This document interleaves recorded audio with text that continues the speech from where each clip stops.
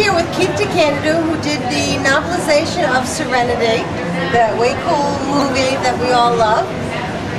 Tell us, how did you get the gig? I know where the bodies are buried. No, that's not true. Well, I did, but that wasn't how I got it. Basically, I got the gig by impersonating the donkey from Shrek, jumping up and down and saying, "Pick me! Pick me!" Conveniently, the publisher who actually got the rights to the novelization is Pocketbooks, for whom I have done a ton of work. They're the publishers of the Star Trek novels that I've done, the Spider-Man novel that I did, and any number of other things, including 3 previous novelizations. I novelized Darkness Falls and both Resident Evil movies from Pocket as well. So they already knew me, they were familiar with my work, and they knew I could do the book fairly quickly, and they knew I was a fan.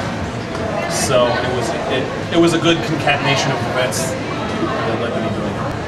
How did you manage to live all these months knowing what happens in this movie and not telling anybody? It was fairly easy for me. I have to keep secrets all the time, whether it's projects I'm working on that I can't talk about, and things like that. There's always, especially with what I do for a living, writing the Italian books in particular, there's always stuff I can't talk about.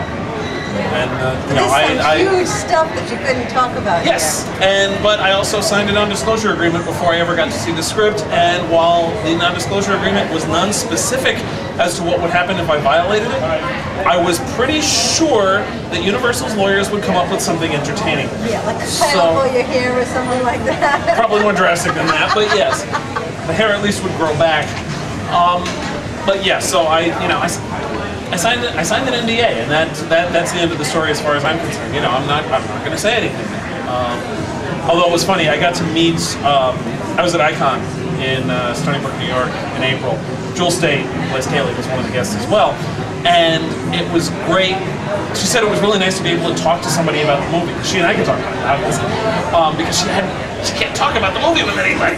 So we were like sitting off in a corner at one point, just chatting about various and sundry things about the movie, and for both of us it was a relief, that we could actually have this conversation because we weren't allowed. Yes. But that's part of the game. What happened in Serenity isn't anywhere near the biggest secret I've had to keep over a long period of time. Now, somebody that's already seen the movie, why should they run out and buy your book? You get inside the heads of the characters much more than you can in the movie. Also, there are scenes in the original script. When you write a novelization, it's based on the script. And always, when you go from the script to the movie, things get changed and things get cut.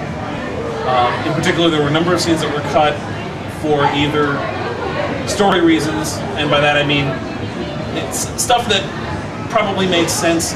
Always, there's something in the script that makes sense when you write it down that doesn't make sense once you film it. Certain cuts I can see why they were cut, because it would have thrown the pacing right off if the scenes had been written. But you did a splendid job making sure that didn't happen in the book. Well, I wrote the book before the final cut of the movie happened. Anyway, that always happens. So there's all sorts of things that are in the script that are in the book that are not in the final version of the movie.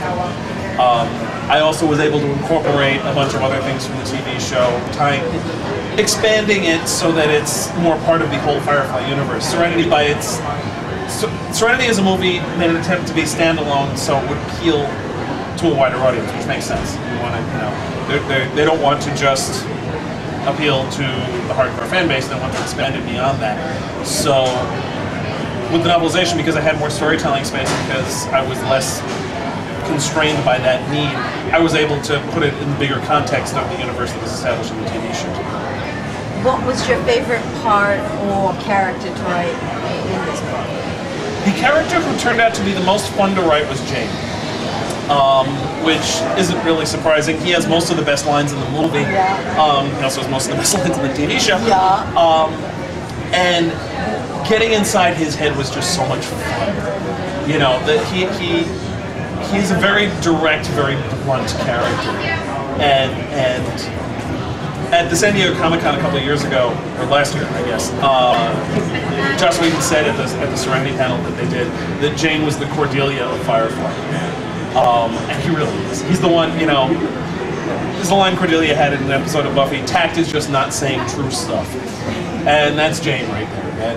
And that bluntness is just, and that directness and that visceral quality can be a lot of fun to play with. Okay. What cool and new things did you have coming up on the horizon for people that are interested in your work? Well, at the same time that Serenity came out, I also had a Spider-Man novel out called Down These Mean Streets, which is part of a new series of Marvel books that Pocket Books is publishing. There's a Fantastic Four novel by Greg Cox. There's a Wolverine novel coming out at the end of 2005, and 6 more books coming out in 2006. The Spidey book, I'm very happy with it. Spider-Man's one of my favorite characters, so that was a lot of fun to do. Great. Well, thanks for talking with us.